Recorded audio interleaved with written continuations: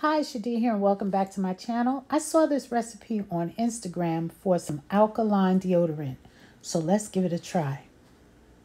I need a half a cup of shea butter, a tablespoon of sea moss, a half a cup of coconut oil, 5 drops of lavender essential oil, 1 tablespoon of key lime juice. I'm probably going to need more than this, probably 2, but we'll see. And I have my lemon squeezer, my half cup measuring cup, and my tablespoon. So let's get started.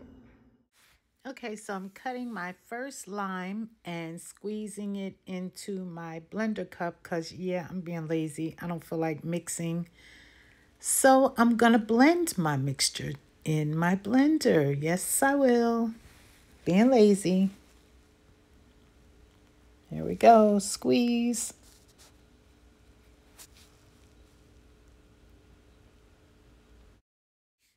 Yeah, okay. Just like I thought.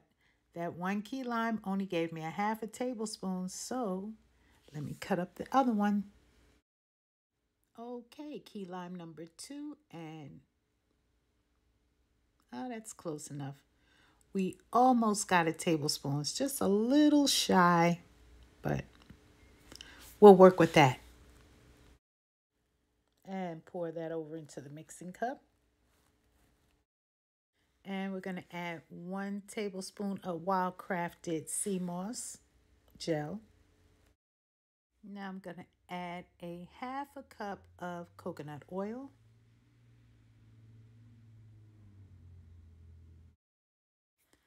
And now I'm adding a half a cup of shea butter.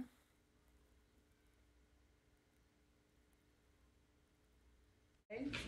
So let's go to the blender. I hope this blends good. All right. Okay, so it's dropping. I'll be right back. Okay, let's pulse it. Ooh. Yeah. All right, now let's see.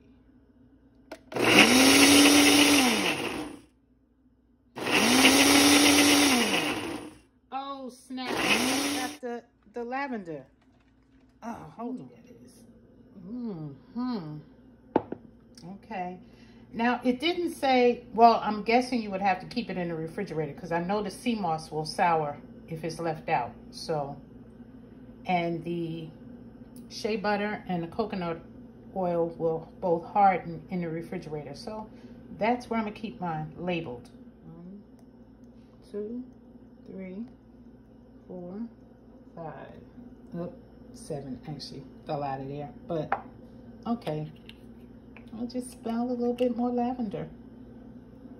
All right, back to the blender. Now, okay, it's a little runny. Okay, so I not too long ago got out the shower, so I'm about to test this out.